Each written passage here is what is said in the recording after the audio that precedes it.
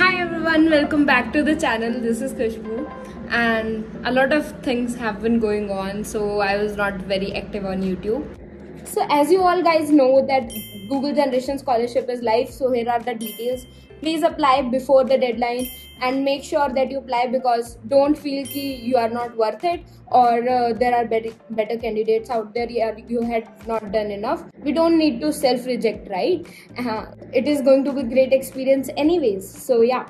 So I really wanted to come up and tell you all about it and give you a little bit of pointers that how you can increase your chances to get selected in the scholarship. So I have invited Riya. She is one of the Google Generation Scholar from past year. So listen to this small conversation of ours where she is going to share some tips regarding the application process and how you can make your application stand out, right? Hello, hi guys.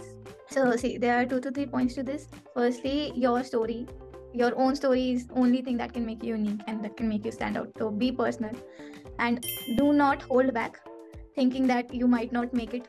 Okay, keep this mindset in mind. What's the worst that can go? You write the application, you get to know about yourself, you research about stuff. It's just an add-on. There's nothing that can go wrong. So do apply. Nothing, no experience is big or small. Honestly, what I wrote about was about me participating in a hackathon with 2 of my classmates and motivating them to participate in it. So it was very small incident, but it did bring an impact. So don't hold back. Okay. Another thing is Google loves pointers. So if you could answer every question, like every year what they do is they break the question in many parts. This year as well they've done this. So what you can do is you can answer each part specifically. And do stick to the word limit. That is something very obvious, but people miss out on it. So yeah, be honest. You can include facts and figures. You can include quotes in the beginning of the end of your essay. Okay. Keep it personal and very importantly, be honest. Just don't write anything that is not you, that is not honest, because they'll get to know about it in the interview itself. Like pass it through a grammar check once at least, and if you get a chance to get it reviewed as well. अपने friends and colleagues से तो for sure, from past scholars if you can get them reviewed. Okay, so these would be some points I'd say for the essay. It's the main part of your application.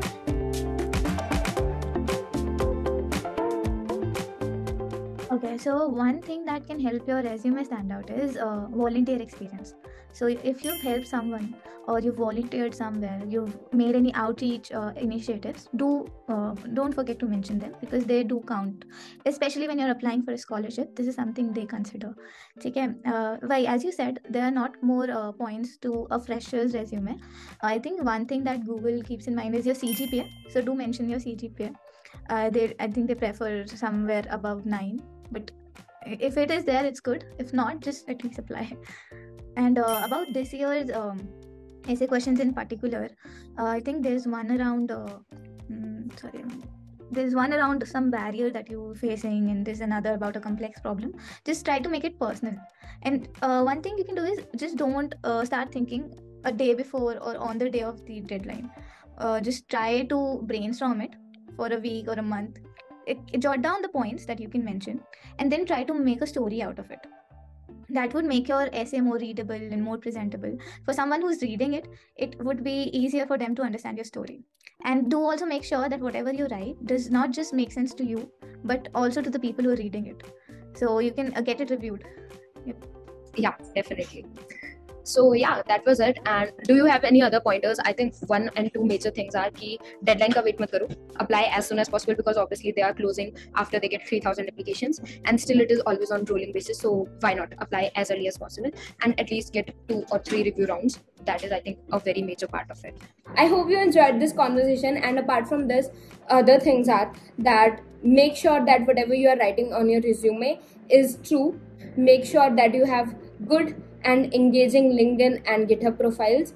And I hope you very all the best. You can send me your essays if you want me to review them, or resumes if you want me to review them, on my email. It is given in the description box. And all the best.